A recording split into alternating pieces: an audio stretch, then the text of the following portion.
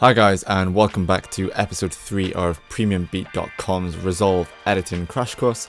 Today we have the part everyone looks forward to, the edit tools.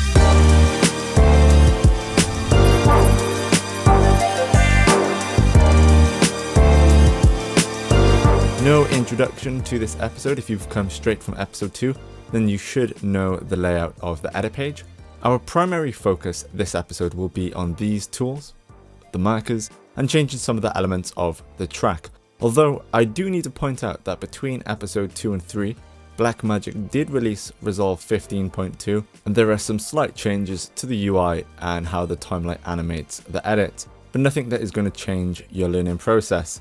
And if you are interested in what has been added, you can find that information on the PremiumBeat.com blog.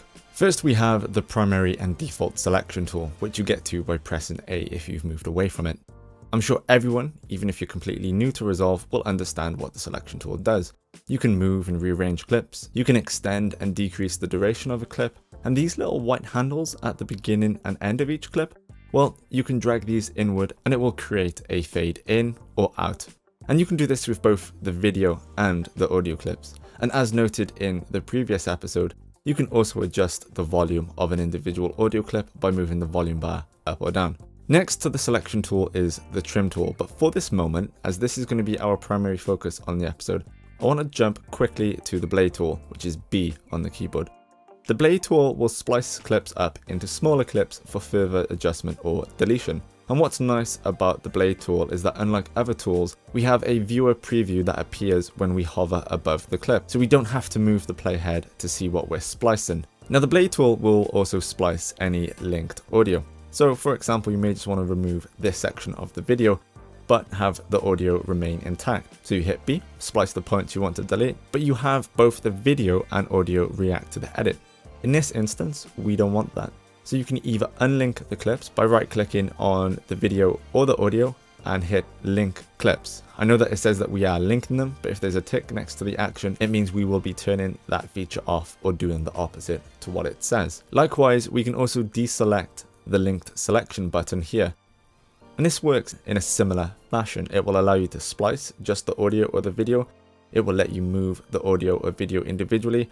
However, as noted by the chain link symbol on the clips, they are still intrinsically linked and will become as one if you were to ever turn the link selection button back on. And while we are here, you may have noticed when I have moved the audio away from the video, this red timestamp appears. And that's to tell us that our connected media is out of sync.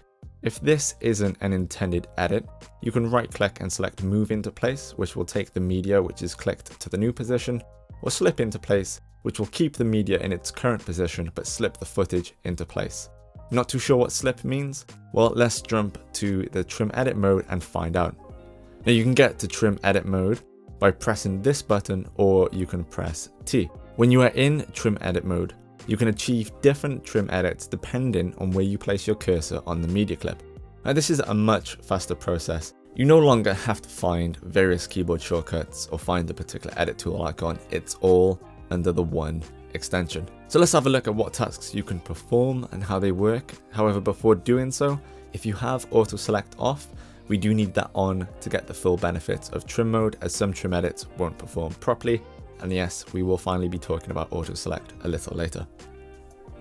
A roll edit. Although you will find this edit under the trim operations in any guidebook or manual, you can perform a roll edit in the selection mode also. You simply place the cursor directly within an edit point, which is where one clip connects to another, and in doing so, the cursor will change to this icon.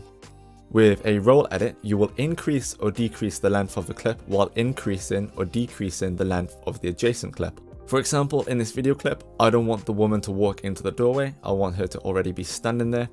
Now I could decrease the length of the clip from the start point to where I want it removed, and that would give me what I want, but then we have this empty space, which of course can then be covered up by extending the preceding clip. But that is one click too many, and we can do it simply by roll editing. A ripple edit. To perform a ripple edit, bring your cursor slightly in from the edge of a clip, and the following icon will appear and will allow you to proceed with a ripple edit. With a ripple edit, when you increase or decrease the length of a clip you've selected, All other media clips on the timeline, providing that they are on a track with auto select active, will move forward or backward with the clip. So when you increase the duration of a clip, it ripples all of the other media in the same direction.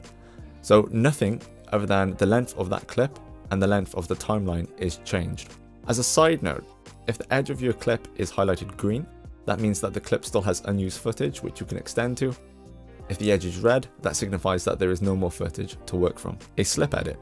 It's very easy to accidentally perform a slide edit instead of a slip edit, as the area from one tool to the other is very minimal. To perform a slip edit while in trim mode, place the cursor on the thumbnails of the track, quite virtually the middle area of the clip. And the slip edit is quite easily my favorite trim tool, and how it works is that it will slip the placement of the media to a different section than what was marked in when inserting the clip to the timeline. So let's take this clip. If I double click and bring it into the source viewer, we can see where the marked in and out region is, and we still have all this media available to the left and right of our marked points. The slip edit will allow you to move the media to a different section of what is available. Of course, if you have a shorter clip in length and you insert the entire clip onto the timeline, this is one edit that you're not going to be able to perform. A slide edit. To perform a slide edit, you need to place the cursor underneath the thumbnails where the title of the media clip is located. If you do have a minimized view of the tracks, it may be harder to find the placement to position the trim cursor correctly. A slide edit will allow you to slide the clip's position along the track, and in doing so, it will increase or decrease the position of the neighboring clips. So in that manner, it's kind of like a roller edit, but you're moving the position of the selected clip on the track, more so than extending or decreasing either side. You'll also see a 4-panel split screen in the timeline viewer, showing you the new endpoints for the previous clip and the new start point for the preceding clip, and the in and out section of the clip being moved, to allow you to move the clip with precision. These are the trim tools, and when I first got into editing, I didn't use them as I felt like they were a gimmick, and it was only a few years later that I saw how beneficial they were. So if you are new to editing and feel the same, trust me, get to know these tools sooner rather than later. With the trim tools covered, let's look at using flags and markers. As this is a crash course, there's a good chance you're entirely new to editing, and using flags and markers to highlight errors or to include information for the audio editor, the visual effects guy, may seem a little overkill when it's more than likely just yourself editing. However, they are great to bookmark a particular moment or a particular clip to remind you to fix an error, or to perhaps let you know that this clip needs to be reshot. To place a marker on a clip, you need to have the clip selected and hit the marker button up by pressing M, or you can press G or the flag button to flag the clip instead.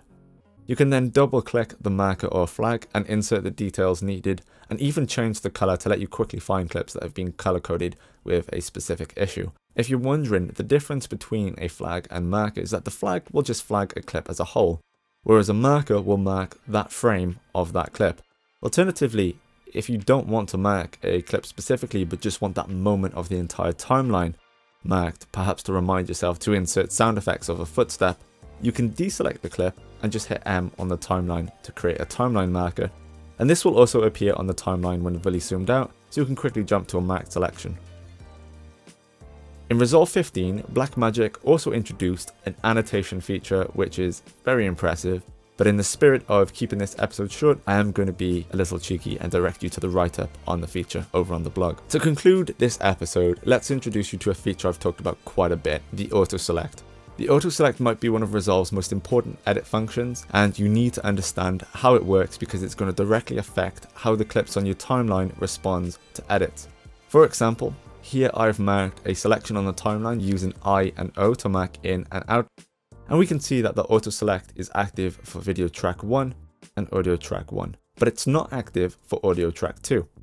You'll see upon deleting the marked range, audio track 2 is left out of the edit, even though it's part of the marked area. And you can see if I turn it off for audio 1 but turn it on for audio 2, then audio 1 is left out of the edit. So in essence, auto select is letting Resolve know, yes, I want to be affected by the timeline and track edits. And this is going to be the same for the ripple edit if you insert a clip from the timeline, and so on. Sometimes though, it can catch you out as auto select is on by default. So if, for example, I'm going to add this soundtrack to a new track and I want it to start at 30 seconds. And then a little later on, I decide that video clip from track 2 isn't working and it doesn't have auto select on. I'm just going to delete that clip. And what you will see is that the audio track is going to slide back to account for the deleted space of the media clip on track 2. So that element can be quite confusing and it can catch you out. I do find it's best to either have auto select on for all tracks or to have it completely off. So this was the secondary episode to the edit page, and combined with the first segment, you should now have good enough knowledge to add clips to the timeline in the correct fashion, and of course edit them with the edit tools. In our next episode, we will look at working with audio on the edit page and using some elements of the Fairlight audio page. Catch you next time.